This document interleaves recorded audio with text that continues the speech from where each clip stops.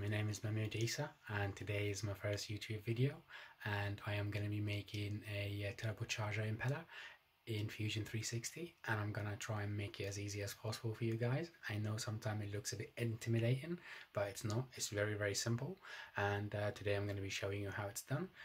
Before I start, I would like to thank all the frontline workers for doing a great job, and I really do hope that you are keeping safe and keeping your distance. Let's get this model done. Alright, see you in a bit. New design, sketch, YZ plane, and we go to line, and we do line. Just give it the shape out. I'll show you in a minute. Just give it the rough shape because we're going to revolve this.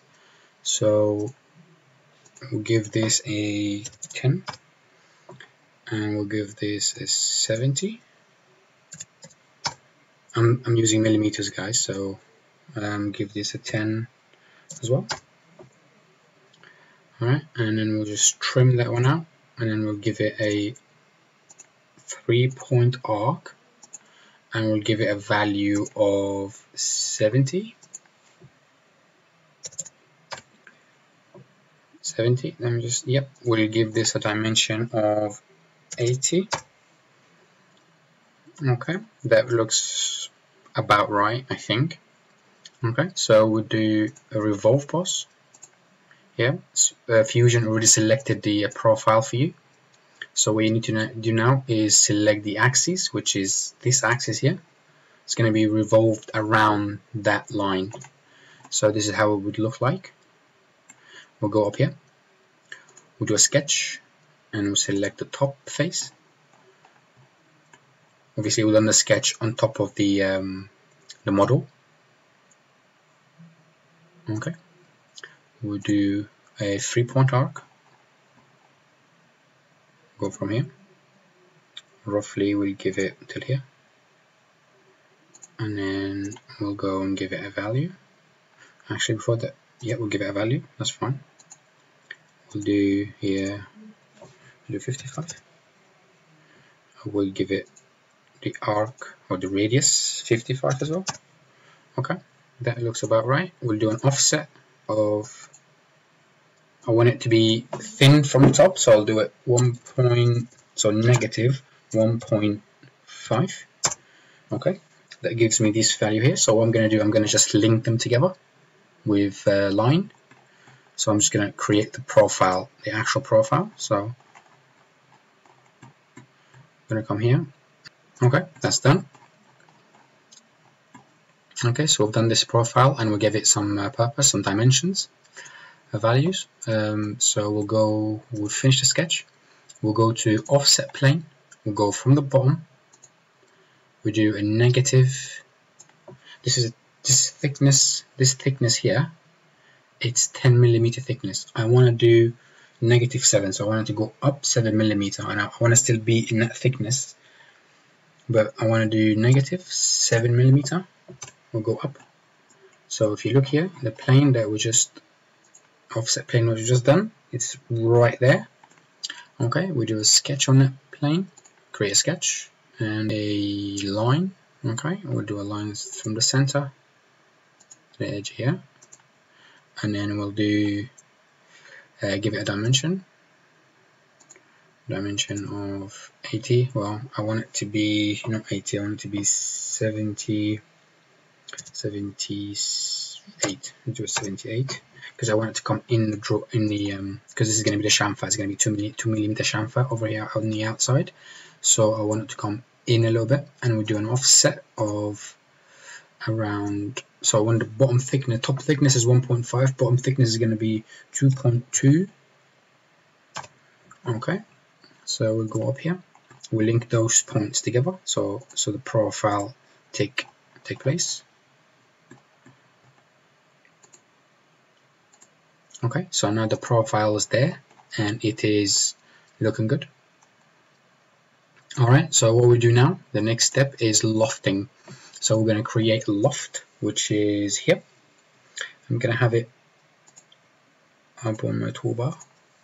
So I'm going to have a loft, and I'm going to select top 1, top profile and then bottom profile. So it will give you this cutting, you know, that looking thing. Obviously right now it's red, so that means it's actually going to cut. I don't want it to cut, I want it to join.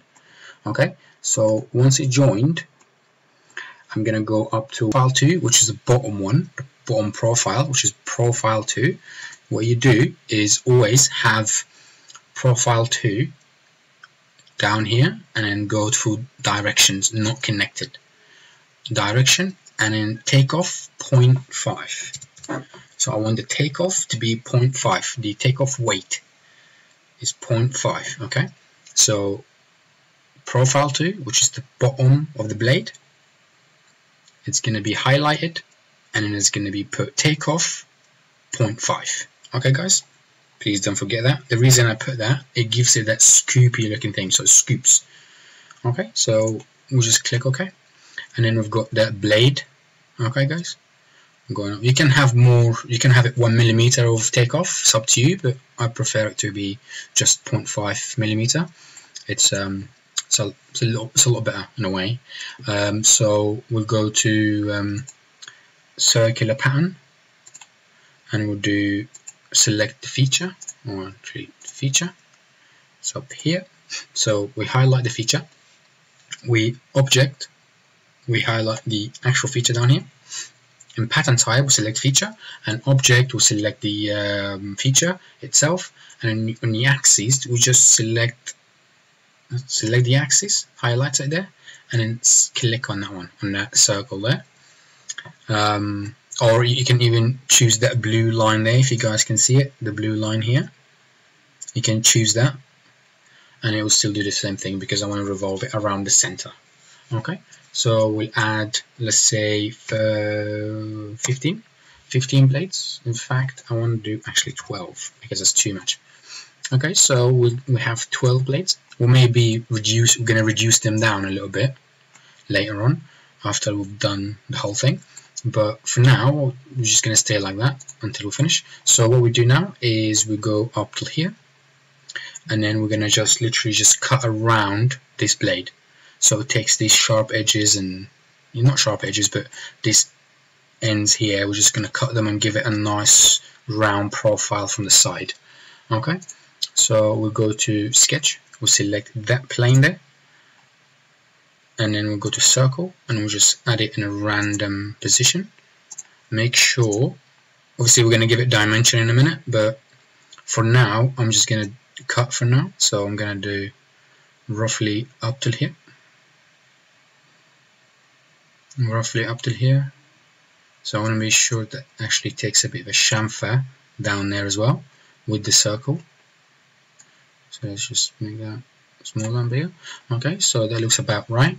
Let's give it some dimensions. That circle is 137. Okay, roughly. It's 137, that's fine. If we need to adjust it, we can just come and do the dimensions, fine. We do that one 142, 145, 125.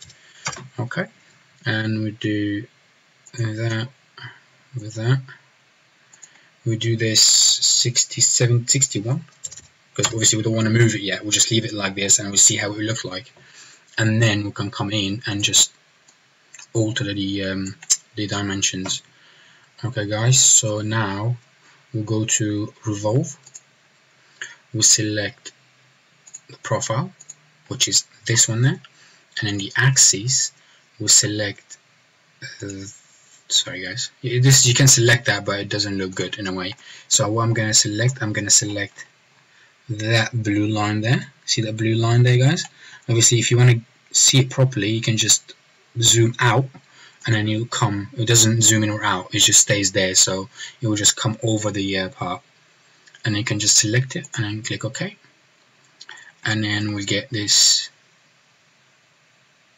impeller, and the impeller looks alright in a way. So let me just edit a few things. I'm just edit, and I want to go up a little bit, so I'm going to go 62. Oh, actually make it 64. and so it's 60, so add 3mm here, so we'll do 140 here, and we'll leave that the same because obviously I want to see the chamfer there, if it takes the chamfer off or not. Okay, so it doesn't take a chamfer off, it leaves it flat, which is fine. We can just do the chamfer manually, it's not an issue, but I want it to actually take the chamfer off. So what I'm going to do, I'm going to make that circle bigger, so 145. Okay, so you guys can play with this until it, it would look the right way you want it. Okay, so give me the chamfer there, it's too big of a chamfer.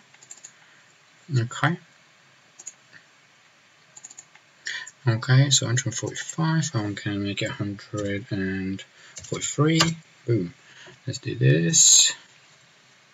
Alright, so it gave me a smaller chamfer, and it gives me that nice profile there of the blades.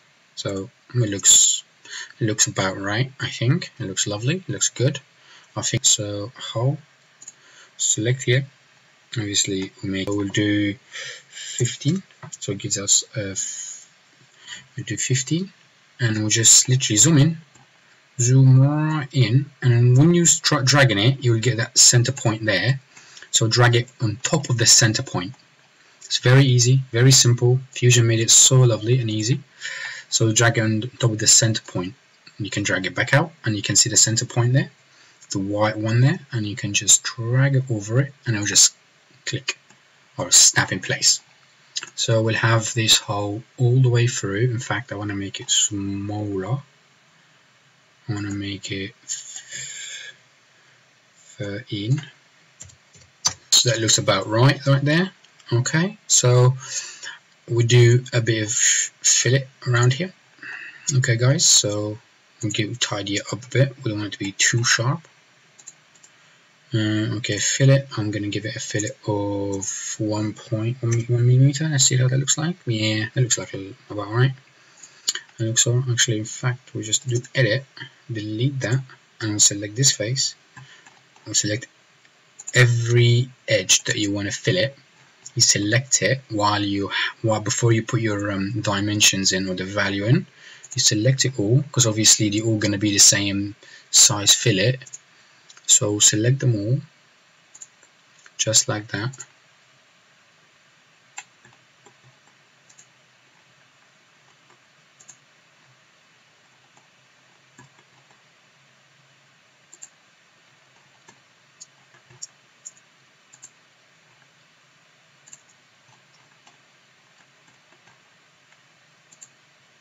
Okay, and then we add the value of